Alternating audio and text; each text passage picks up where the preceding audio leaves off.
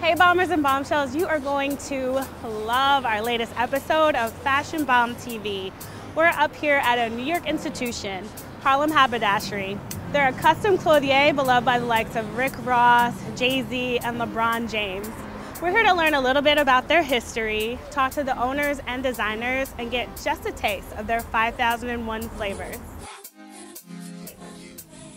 Well, Harlem Haberdashery is the child of 5001 flavors, I could say. 5001 flavors is a custom brand that we have been doing for 24 years. And Harlem Haberdashery is the offspring of 5001 flavors.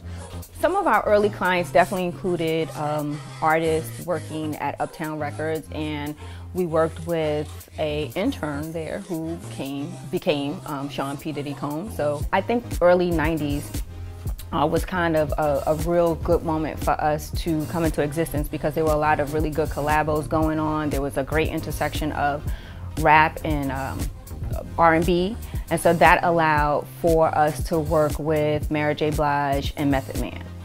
That allowed us to work with R. Kelly and Jay-Z. So there was a lot of different great music innovation going on, a lot of great collaborations that we were able to work with. The one I think everybody remembers is Biggie on the Source cover, right, with the Twin Towers, with the 5001 flavors. The one-piece gas One station. piece. Yeah. I don't go to shows. I don't watch people's runways. We don't go to events. We don't go to events because at the end of the day, I just look in the street and watch regular people.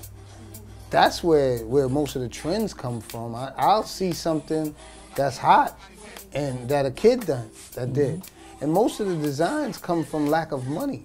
People are like, guy might be super tall and his pants is high waters. Now all of a sudden, he got on a funky sock and it's the new trend to wear high waters. When Mike Jackson did it, we was laughing, People just see that one glamorous shot and, oh, it's so dope, and the filter is on the Instagram picture and it just looks so beautiful that they don't see the behind the scenes that everybody was crying and sleepless nights.